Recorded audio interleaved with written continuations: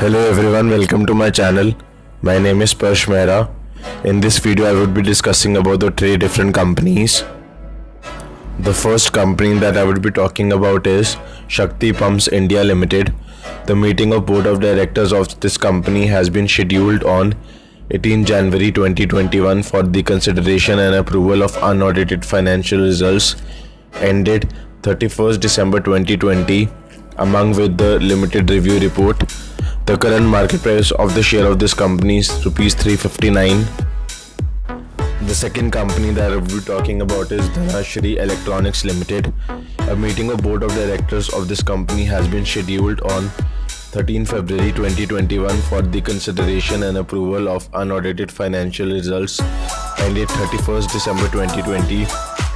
The current market price of the share of this company is Rs 16.70.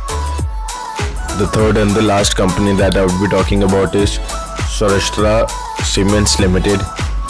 The meeting of board of directors of this company has been scheduled on 2nd February 2021 for the consideration of Q3 results ended 31st December 2020.